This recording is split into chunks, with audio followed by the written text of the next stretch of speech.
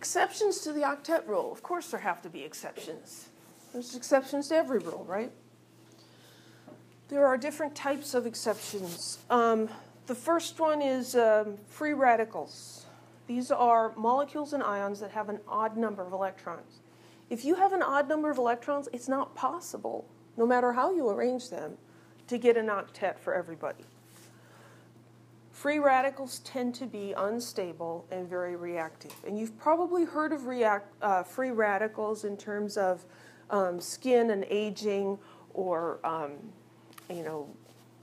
exposure to toxins or various things. You don't want free radicals in your body. The reason that they're so reactive is because they have an odd electron, they don't have an octet, and they're going to tend to react in a way that will complete the octet. So let's draw the Lewis structure for No. It's one of my favorite molecules. We've got enough room over here in this white space. So that's going to be nitrogen.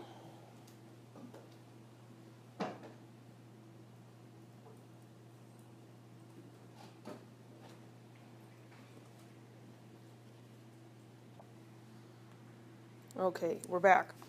Nitrogen and oxygen. How many valence electrons total do I have? 11. 5 plus 6. This is an odd number. So I'll just do my best. 2, 4, 6, 8, 10, 11. Well, that's not good. Nobody has an octet. So let's move a lone pair. That's better. Now, this nitrogen has an octet, and the oxygen has 7.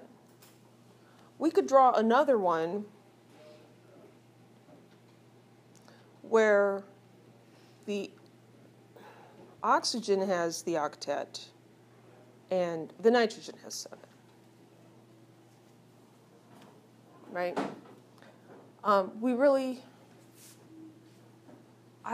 I drew a pair. I have a pair right there. There's another one. There. What? I don't know. Anyway, we really can't do any better than that. So what we're going to do, because the Lewis model just can't handle this, and nitrogen monoxide does exist. It's a component of air pollution. What we're going to do is we're just going to do our best. It's not going to be perfect, but we'll do our best, and we want to place that odd electron so that we minimize formal charges. So on this nitrogen, what's the formal charge?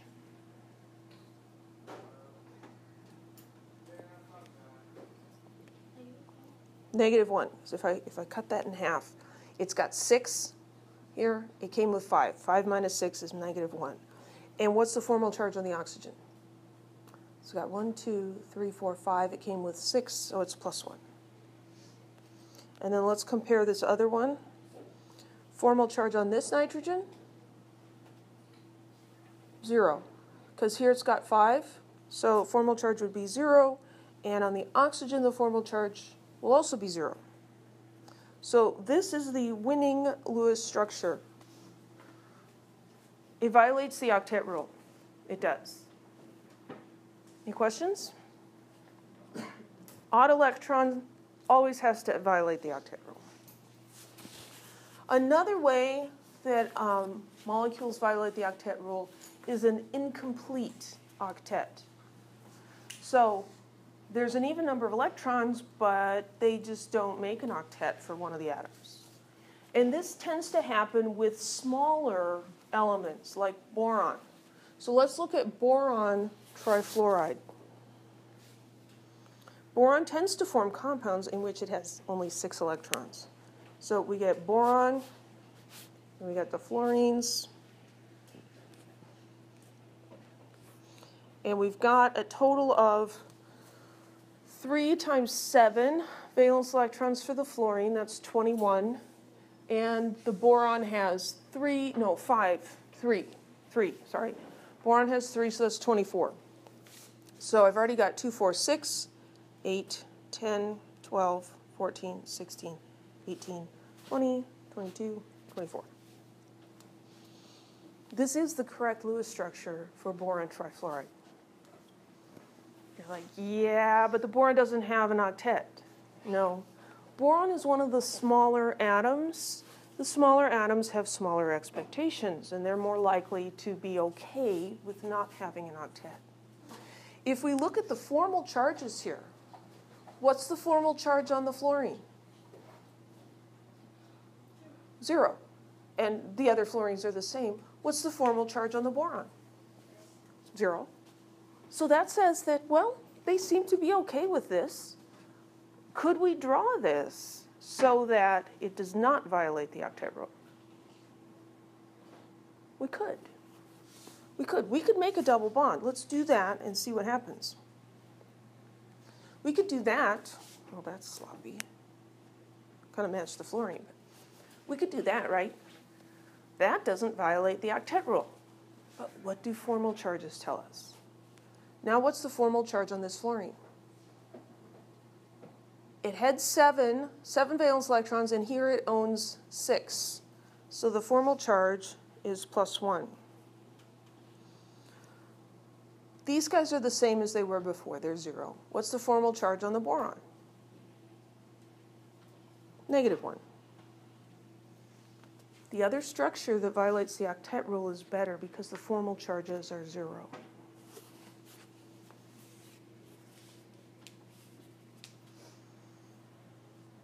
So let's go back to, there we go. So that's the correct. What we observe is that boron trifluoride tends to react in a way that will complete the octet on boron, but this is the correct Lewis structure for boron trifluoride. Beryllium is another element that also tends to have incomplete octets. You find him on the periodic table. He's over there next to lithium. You might say, well, beryllium is an alkaline earth metal. Shouldn't he be making ionic compounds? Yeah, he should, but sometimes he makes covalent compounds because those little guys, they violate the rules sometimes. Any questions? So we had smaller than octet. We can also have larger. These are called expanded octets. This can happen for elements in period 3 and above. So period 3, the nonmetals in there would be silicon, phosphorus, sulfur, chlorine, argon, and larger. Period 2 elements never do expanded octets. They physically cannot. What makes the expanded octet possible is that we can utilize the d orbitals. Second period elements, there is no 2d orbital, and so they can't do this. Let's draw Lewis structures for arsenic pentafluoride and sulfur hexafluoride.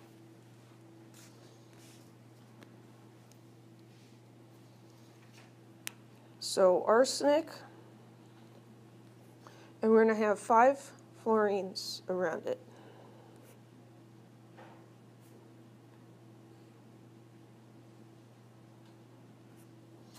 And if we add up the valence electrons, we've got 5 for arsenic, and well, this is getting more complicated. 5 for arsenic and 5 times 7 for the fluorine. So that's 40, right?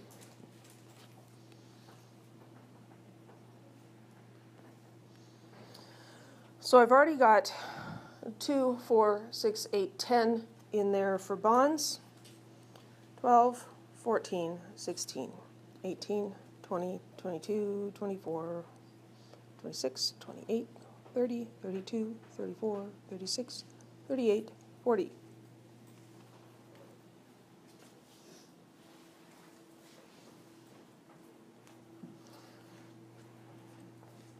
This looks like it would be wrong, but I dare you to write something better. If we moved, I mean, the only way we could get an octet on arsenic is we moved one of these fluorines to be bonded to another fluorine. But we've got so many electrons here that that's still going to violate the octet rule. There's nothing else we can do. If we look at the formal charges, they're all 0. Arsenic pentafluoride is okay with this. So arsenic can do that. Let's look at sulfur hexafluoride.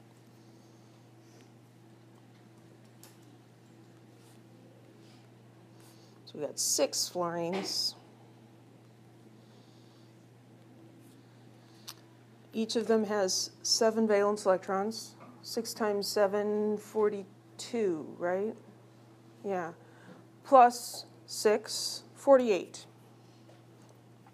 So we've got 2, 4, 6, 8, 10, 12, 14, 16, 18, 20, 22, 24, 26, 28, 30, 32, 34, 36, 38, 40, 42, 44, 46, 48. Both of these are stable compounds. They violate the octet rule. We just have to be okay with it. Any questions? The other theories will show us what's going on with arsenic and sulfur and how they can do this. It will make more sense then. Let's look at sulfuric acid and look at formal charges with and without an expanded octet. We can draw this one either way. And what we'll find is that, the formal charges tell us to expand the octet. So I'm going to put sulfur in the middle, but not like that. I'm going to put sulfur here and put the oxygens around it. I'm going to save all the trial and error angst. Put hydrogen here and a hydrogen here. I drew this off to the side just because it wasn't going to fit down there. Actually, I could squeeze it in. It's less confusing. There he is.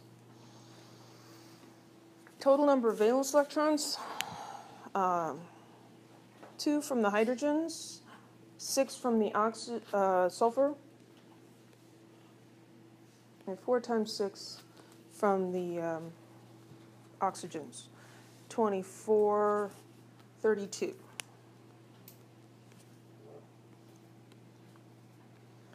So I've already got 2, 4, 6, 8, 10, 12. 14, 16, 18, 20, 22, 24, 26, 28, 30, 32. Great, it worked out. Awesome. Let's look at the formal charges on that. Oops. Formal charges, we're going to cut all the bonds exactly in half and see who gets what. Again, we can kind of ignore the hydrogens because they're going to be 0. This oxygen up here, what's its formal charge? -1. This oxygen over here, also -1. This oxygen,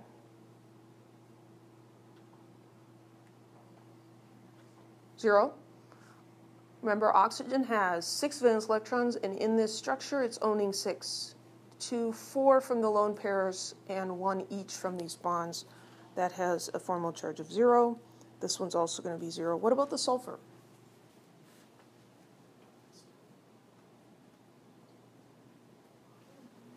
Has 6 valence electrons. You subtract 4, it's +2.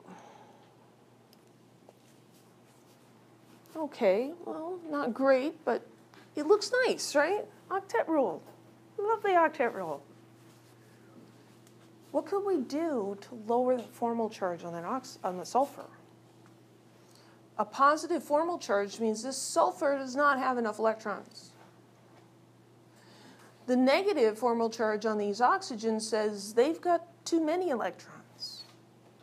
So if we take one of these lone pairs from oxygen and make it a double bond, in terms of formal charge, the oxygen loses an electron, the sulfur gains an electron. That's going to help both of them out. So let's do that over here.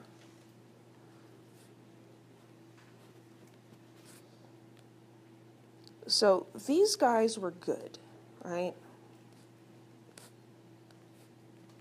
We can also tell kind of by looking at them, this oxygen has 2 bonds. He likes that. This oxygen has 2 bonds. These oxygens only have 1 bond. They're not so keen on that. So I'm just going to replicate this over here, and then we're going to move some things. So I'm going to take one of these lone pairs and move it in here. And I'm going to make a double bond.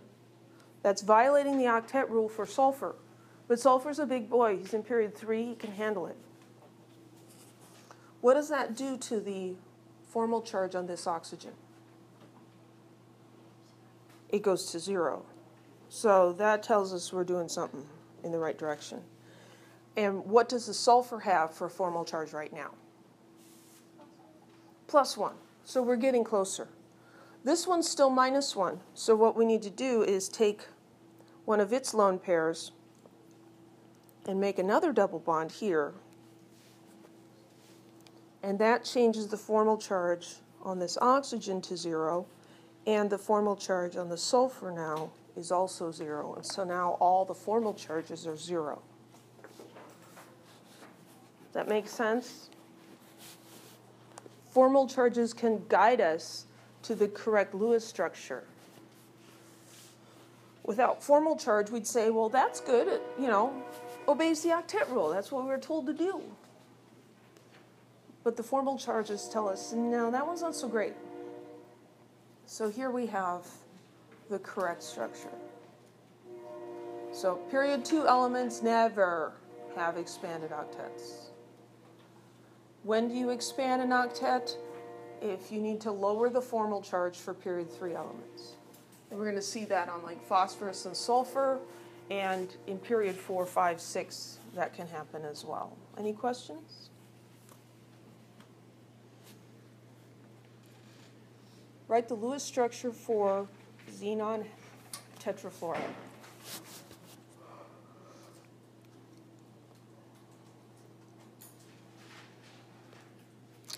Well, it's probably going to be xenon in the middle with fluorines around it, right?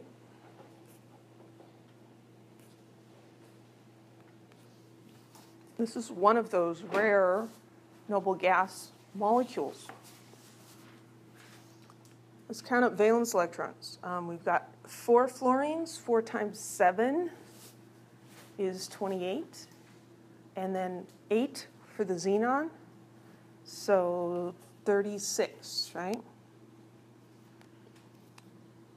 2, 4, 6, 8, 10, 12, 14, 16, 18, 20, 22, 24, 26, 28, 30, 32.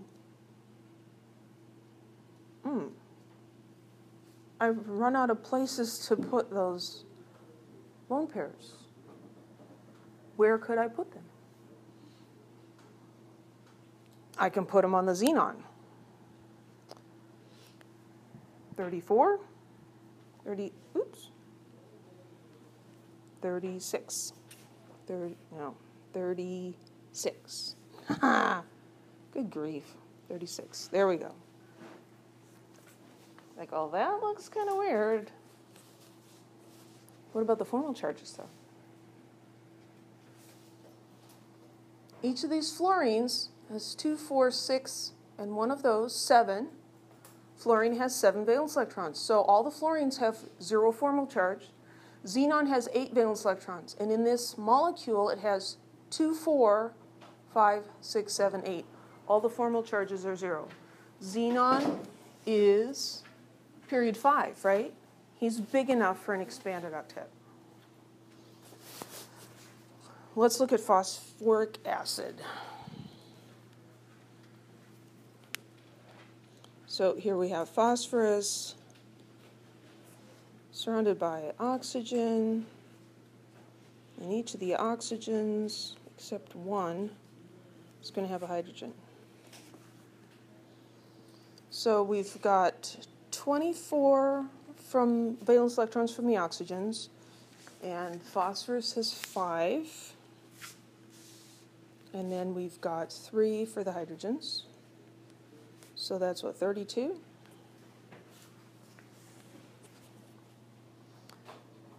2, 4, 6, 8, 10, 12, 14, 16, 18, 20, 22, 24, 26, 28, 30, 32. Looks good, right? Got to look at the formal charges. Formal charges are tied in very closely with what I showed you earlier about the number of bonds that an element likes to make. Oxygen likes to make 2 bonds. And what we find is that if oxygen has 2 bonds, it has a formal charge of 0. Its formal charge is not 0 if it only has 1 bond. These oxygens that have 2 bonds all have formal charges of 0. Because they own 1, 2, 3, 4, 5, 6 electrons. So that one's 0, 0, 0. This one has a formal charge of what? -1. Formal charge of -1. What's the formal charge on the phosphorus? It's got to be +1.